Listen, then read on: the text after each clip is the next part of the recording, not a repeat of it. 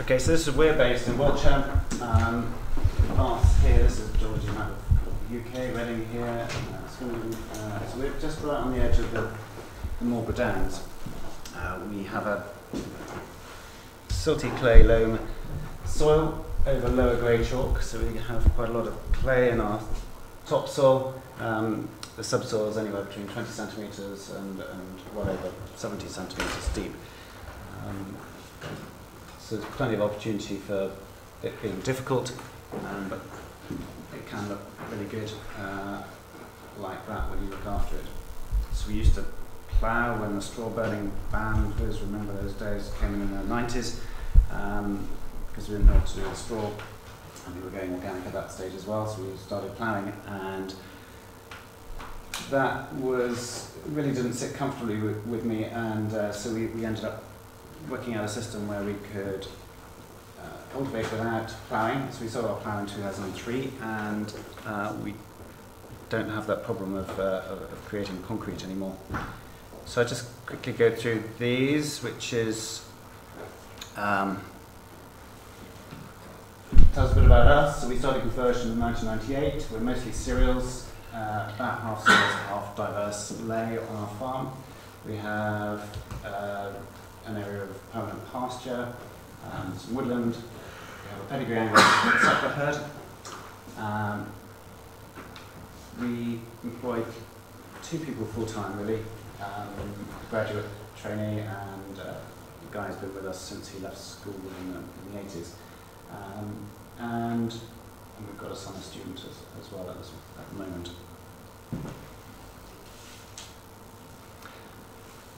So this doesn't look very attractive, but just an introduction of what we've been doing.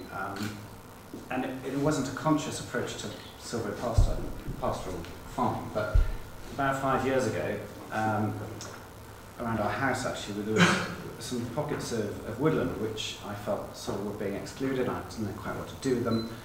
So I rang out to Natural England and I said, look, when I had the countryside stewardship, we weren't allowed to put cattle into the woodland.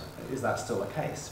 And about 3 days later, they rang back and said, we can't find anywhere where it tells you've got to exclude your cattle. I was like, oh, great, we can start putting our cattle into the woodland. And we started in little copses. Some places we hadn't fenced these copses, and we were putting electric fences around because I thought we had to keep the cattle out. And then actually, when fences started to fall down, we put them behind the trees instead of in front, and so we've been slowly including bits of woodland on our farm for the cattle, and this provides lots of different opportunities, really. I think just fundamentally it's this idea of, for those who are familiar with the idea of the farm organism, I felt that these bits of woodland were being excluded from the farm because I was sort of forgetting them because they weren't part of our farming process. And so for me, it was just lovely to include them in that farm organism and include them in the farm processes. But they provide a lot of shelter from sun and rain. And this was where the cattle were a few weeks ago when it rained and rained and rained. And there's a big 45-hectare field aside. And so we were able to fence this little bit, the copse in, so that it just provides some cover. And it looks pretty rough, but we did this last year in the same patch, and it grows back and it recovers very quickly. And actually we've been spreading wildflower seeds and diverse lay seeds in the bottom this year because the cattle won't be in there next year, so it'll actually regenerate it. And so I feel it's a positive opening up. I've had some conversations with some ecologists and other people recently about this, and one of them going, oh, what do you do? You know, you're going to be damaging your hedges, and they were really. And I said, we're not leaving them in the whole time. It's just passing through. You know, it's part of what we do, and now, and I think it's really valuable. And actually, there's a hedge around the outside, and we'll probably coppice that this winter because next year it won't be grazed, as I just mentioned, and so it gives the hedge an opportunity to regenerate at that stage. So I think it provides actually so much more opportunity for developing the woodland. And we're looking, we've got quite a bit of farm woodland scheme which was planted in 1990, areas on the farm, and they're about to come out of the subsidy system, so just coming up to the 30-year in which we got paid and we couldn't put animals in. So when that's passed, we'll be looking to put our cattle into those areas as well, and perhaps thin them in a way that becomes, you know, as Joe was talking earlier, becomes more suitable for grazing underneath the trees, and so I think, you know, that's probably going to be part of my thinking. This isn't to do with silvopastural farming, but we put some bird boxes in this, and the previous photo, and one of the fronts fell off. This is all plastic string, and which is hideous, but I have a bit of a thing about plastic, and birds seem really good at collecting the plastic to make nests from it. So I'm not sure this is really a principle I want to make the most of, but it's just a bit of a horrible thought about how much plastic pollution is on the farm, and we make a real effort to pick it up and take it away. It's right next door to a barn, actually, which has been storing straw for many years and hay, so that's why there's bits of plastic there, but just a little side thought. So one of the things we've done this winter, so you can see this is two photos. So on this side, you can see there's a track and grass margin either side, and then large fields to the side of those. So there's no hedge in this situation. And we use wood chip, or wood dust really, sawdust as a byproduct from timber industry to bed our cattle on. Ultimately I want to produce our own. And so part of what we've been doing last winter was buying willow sticks and just sticking them in the ground as a way of producing a hedgerow, which initially I was thinking would just coppice for wood chip. And actually now, having been listening to lots of silvopastural people, what we'll do, so this is more of a close-up, is put the electric fence on the track side of the willow in a few years' time when cattle come down to graze that field, and the cattle can graze the willow as well. So suddenly it's becoming more useful, and it'll provide shade too. So multi-use. So this is perhaps this is a side of another field. We've done the same thing. So here you can see the willow sticks. We've had a lot of deer damage on these willows, but I think they're mostly, probably 95% still there, even some of the ones that have been scratched and rubbed on. Did you not put any protection at all? Nothing at all. No. Part of my hate of plastic is trying to find systems we don't need to use it, and so I'm happy to take a loss rather than use or buy plastic. So we go and fill in the gaps next year. Yeah. So interesting. We tried two lengths as well. So we got this from a guy, Buckinghamshire somewhere. Can't remember where he is now. Who sells organic willow sticks, and I wanted to buy short ones at 2 feet, which are shorter. He insisted, but I needed longer ones at 3 feet because he was worried about the competition with the grass. So we tried both, and they both look fine. Actually, I wonder whether the shorter ones are better because they're hidden from the deer more, bizarrely. But we'll know next winter really when the grass goes down, and we can see clearly what's happened. What varieties? What varieties do you get from? They're a Swedish variety. They're a mixture of varieties from Sweden, I think. They were the only organic guy I could find. There were lots of other varieties, English ones and other things, but he seems persuaded me to buy them. Let's see. Actually, next year we're going to do a similar thing. I was wanting to do it, thinking about doing it with hazel. So we have a lot of hazel coppice on our farm, of wood that's called the withy bed, from the time when they used to make withies, sheep hurdles out of hazel. And so hazel clearly grows well on the farm. It's been selected in the past, and so I just thought, well, actually, we don't really tend to find willow on our farm because we don't have, because of the chalk, don't have big rivers or anything. So actually, I think perhaps we'll use hazel next year. So we've got a couple of projects running with Woodland Trust. There's woodland here, which had a hectare in the middle, which in the 70s, the previous farmer planted this wood for shooting.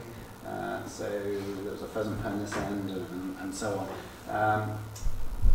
Anyway, so it's just been grass for quite a while, and so again we've been planting a mixture of native species in this area with the idea of proposing it in a few years' time for Wiltshire again. And they will take it very well despite the dry spring or dry summer last year. Actually, someone, a farmer many years ago, told me a phrase about planting trees. I don't know whether anyone knows this phrase because I've been trying to find out what it is. But if you plant trees in December, it's something like they're sure to thrive. When you plant them, in January, they don't. That clearly doesn't rhyme. It was always stuck in my head, and so we always plant trees before the 1st of January now. And it's so much better than if when I had planted the odd hedge or whatever later. It just gives them time to establish it. So you're not. I see spirals, canes, guards are all mentioned up there, but you're not using any of that. We did on this one, yes. So this was planted 18 months ago, and we used guards that we had. When we planted this farm woodland scheme in 1990, we removed all the guards about 10 years after the trees had established, so we had this big pile of guards, and so we've been reusing all those guards. And actually, the Woodland Trust wouldn't exchange the guards for anything. They said, sorry, it's just too complicated, so I've got all the new guards stood up. If anyone wants to buy some new guards. We did use the spirals actually because we had some shorter, some base spires and hazel. But generally, I mean, the other thing is about spraying underneath hedges. I've had a few conversations about that recently. We've got quite large fields, and since 2000, when for the countryside stewardship scheme, we planted and regenerated 15, 17 kilometres of woodland around the farm, and we were told then you've got to spray underneath when you plant the hedges because the grass competition will be too much and they'll die and they won't survive more quickly. And I was just talking to someone yesterday about it, and actually I think probably, we didn't have a problem. The hedges are all thriving, they're all looking great. I think possibly what it is if you're farming with fertiliser and the fertiliser goes in the hedge, then the grass will be much more competitive against the hedge because it's been fertilised. And I guess because we're not doing that, then the hedge gets a chance to be established and get away, maybe. Anyway, so this is part of, so again, these bits of woodland here, we will be looking to, the one you saw the photographs of is this one here actually, so you can see there's just big fields around, but it provides, so we've been strip grazing, actually rotational grazing this field, and so we've been taking little elbows out to get to the cover here in order to give the cattle some cover. We've also, as part of this planting, we've been putting in rows of trees around the farm as well. So this is something we haven't yet done, but we've got funding to do. So much like Stephen's farm, we're going to, as a trial, we've got a 7-hectare field here, which initially we're going to plant straight tree lines. They're 27 metres apart, and it was going to be apples, pears and plums. We're now going to put them in curves like this and probably have a totem pole or something in the middle and make a little feature as a retirement project, perhaps mine. And it's going to be mostly apples, I think, now, because that's probably what people want to buy, and it'll probably be for juicing and fruit. So we work with a Japanese organisation called Shumei. I don't know whether you've come across it. And so it's going to be a joint venture with them with regard to pruning, because they have this amazing way of pruning apple trees, which appeals, and they're also very keen on juicing the apples. So. What was the name of the apples? Shumei. S-H-U-M-E-I. So they grow vegetables on our farm as a sort of project on their own, but they'd like to be involved with this. So health is really the one key word that I think everything we do on the farm, producing the food, it's all about creating health. But there's, I just want to talk a little bit about the impact about what we do as well.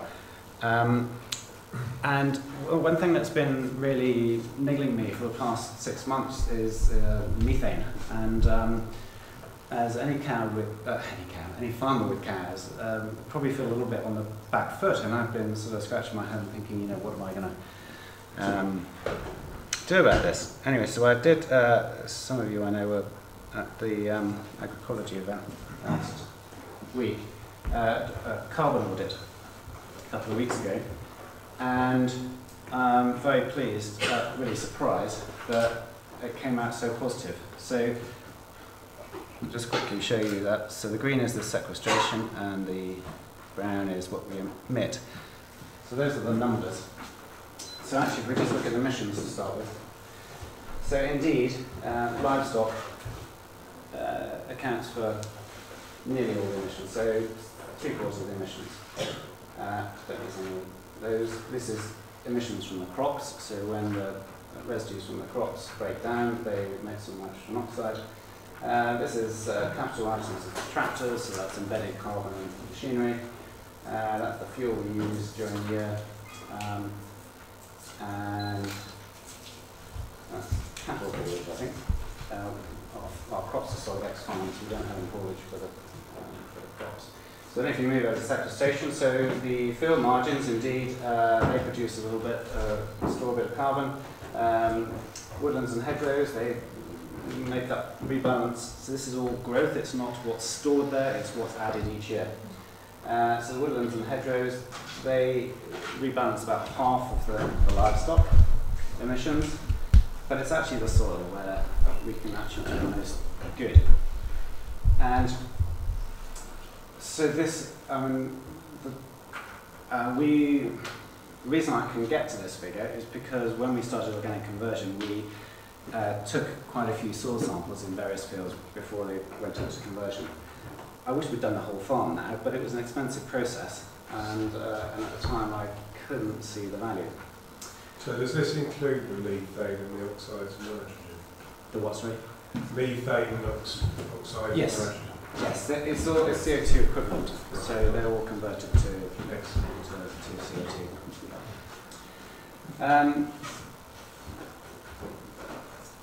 Yeah, but so because I know what the carbon, the organic matter levels were in the early 2000s, late 1990s, I can do rough calculations because we're doing extensive soil organic matter testing now, so I know what the change is, and from that change we can.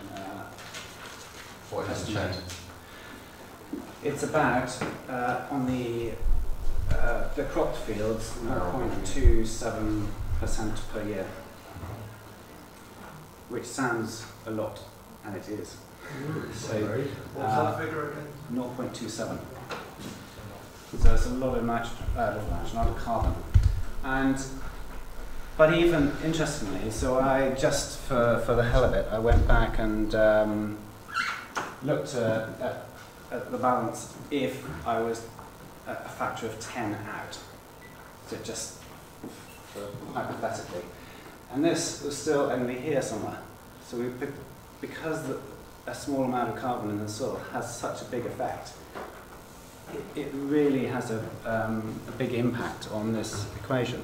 Richard, under the soil, is there a differentiation between the cropping phase and the grass phase? Because they're all in there together, aren't they? Under that sort of Yes. Proportionally. Well, I haven't looked at that because the period is long enough to include. We've sampled lots of different fields, so they'll be in different phases. As I said, it's a rough calculation. It's a full rotational balance. Yeah, so it's across different. I mean, actually, I suppose the initial. Yeah, I haven't looked at the rotational ones, but there will be one. Is this using the farm carbon? This is farm carbon cutting toolkit, which is great. And on balance, how much of that soil organic matter is being retained at 0.27? So you started on the fields you tested. Yes, so it depends so much on the field. So it Yeah. varies across the farm, and you'll see some more variations in a minute. So on some of the fields, we were 2-point-something%. Yeah. And some of the fields were, well, one particular that was at 5. So the 5 one I know is now 8. Mm-hmm. And there's a sort of doubling effect, but it's depends on the field. Are we okay to share these slides with people afterwards? Yeah. I'm just aware of the time. Yeah, I it don't might want to. take It's a really long time. interesting. I know it's good. Carry on. Did you include the carbon cost of the animal feed? What animal feed? And isn't this got some great livestock on it? Yes. So you're not using any concentrate? Don't buy anything. Right. You can So- access the tool if you want to look at it. It's Yes. really available, isn't it? Yeah, so it's all grass-fed No. cattle. Some of the fatteners get a little bit of cereal that is cleaned out of the cereal that we sell, but that's a recycling process, nothing more. In fact, the quality of the forage is probably better than the cereals that we're just using up. Yeah. So we're fundamentally a closed farm. Yeah. That's what. Something else I want to show you, so we're involved with another project which is called Landwise. It's Joe Clark at Reading University who's set this up. It's across the whole Thames catchment area. And CH, Centre for Ecology and Hydrology, have come and done some soil samples with us in March, I think it was. So I'll just slowly explain these slides because I need to remember what they are as well. So this is looking at 2 fields. One of the things we didn't look at was the soil organic matter levels in permanent pasture because we just didn't think it would be of interest at the time. But this does. This compares. So the